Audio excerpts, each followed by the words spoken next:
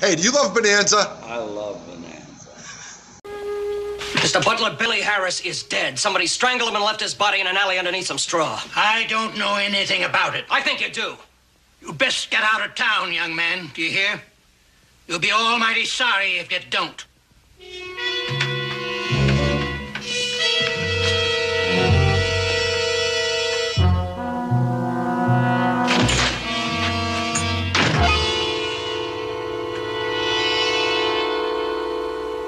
Doesn't figure any other way.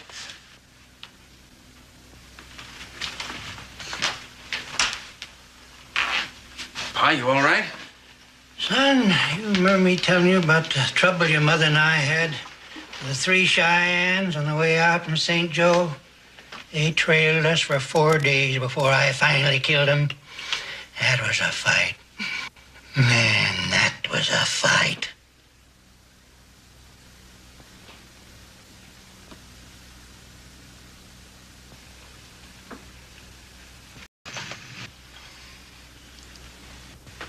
Pa.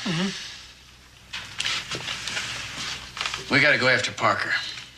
Sam killed Parker. Claimed he did, anyway. But he didn't. How do you know that? Well, it's just not human nature for those people to stay in there that long with Parker dead. What do you want to do about it? Look at it this way. This is Butlerville, our town. A couple of gun hands come into town, scare everybody half to death, take over the jail, and run the sheriff off.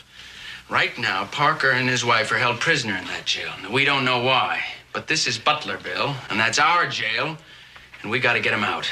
Yes, you're right. We'll get Parker out alive and talk some sense to him. Either way, we'll clear ourselves with the marshal and the judge. All right. All right, I'll go with you. You can go with me if you want, Pa, but you better brace yourself because this is the bottom of the well.